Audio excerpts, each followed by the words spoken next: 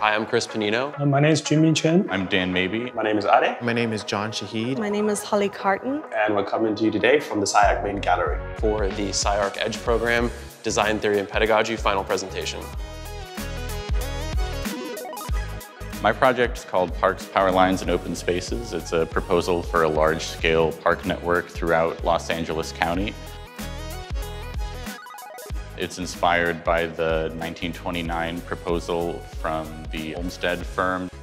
Because everything is so overbuilt today, I'm proposing to reconstitute this network from the spaces within existing infrastructural easements. A big thing I've tried to focus on is taking the work that individuals and individual organizations are doing and then getting those priorities and projects to connect in common ground spaces. Just by getting people to recognize that there is all of this open and connecting tissue within the city, we can start to build, a little bit of political activism around it. The title of our project is Sensing and Simulation. It's a study of social interactions in small urban places. I cooperate with Ade to test how we can use machine learning and simulation to help on evaluating the design proposal.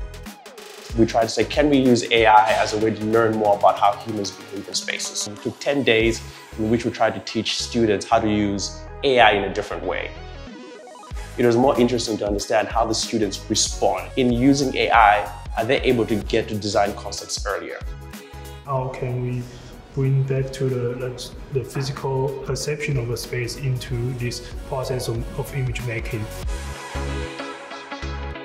The title of the project is Pleroma. It is a multi-pronged cultural platform aiming to bridge pedagogical gaps between academia and broader ideas of cultural production.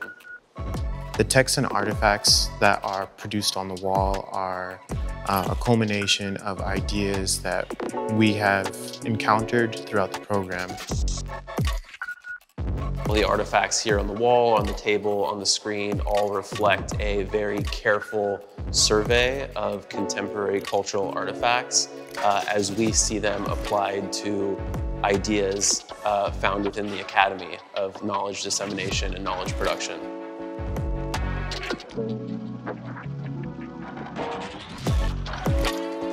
The process of curation becomes less about an individual curator, but more around the institution and academic needs. The idea of the platform is kind of like vacuum that takes in all of these objects through the work of students. It seeks to bring in objects considered contemporary or ideas considered contemporary.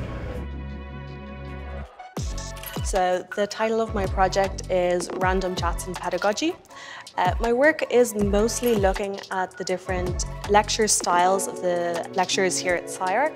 Yet my work here today is mostly about the responses of the different lecturers that I asked different questions of.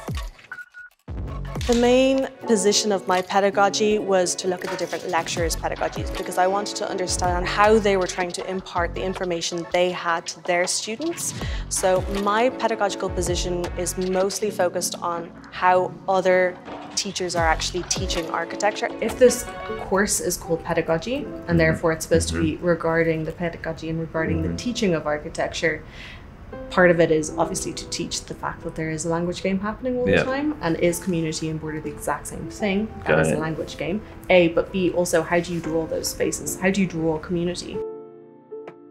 I think that projects like this will seek to lead in to the current framework and redefine the way that students, educators, and practitioners deal with the field of architecture. I think the question here was maybe can we unpack tools and technologies as things that can help us be more creative and help us learn more, instrumentalize the work. And my role is not to teach them skills or teach them tools, it's more showing people how they can find magic and inspiration in the world.